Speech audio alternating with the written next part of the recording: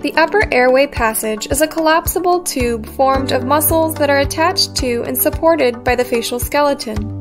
Thus, changes to the underlying skeletal structure will affect the soft tissue attachments dictating airway volume. This is the core principle by which maxillomandibular advancement operates.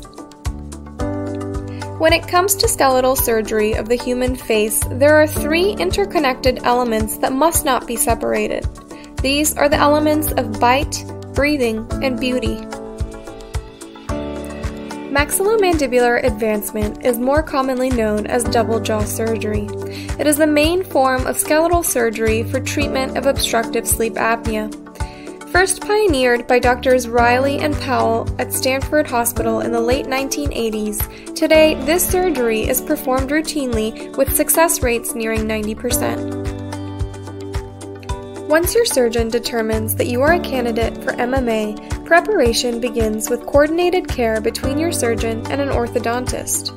Here at Stanford, extensive utilization of virtual surgical planning is done preoperatively using patient CT and intraoral scans. Custom cutting guides and plates are then fabricated in order to deliver precision care on the day of surgery. You can appreciate how far we've come with the help of this technology. Surgery involves cuts made in the maxilla and mandible with all incisions placed inside the mouth. Oftentimes, both jaws are advanced with a counterclockwise rotation. However, movements are specific to each patient. The net effect of these movements is increased volume and stability of the airway muscles.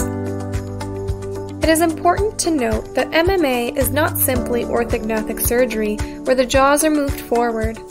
MMA is where skeletal movements are used to treat a soft tissue problem.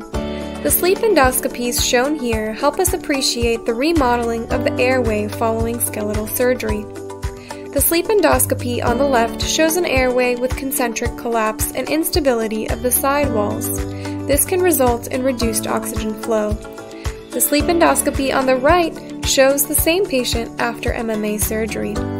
Here, we see significant improvement in airway stability and volume. Of note is the stability of the lateral pharyngeal walls following MMA. This is a key indicator of surgical success. While MMA is considered Phase 2 surgery, some patients can be fast-tracked. Should you be an ideal fast-track candidate, Dr. Leo will inform you.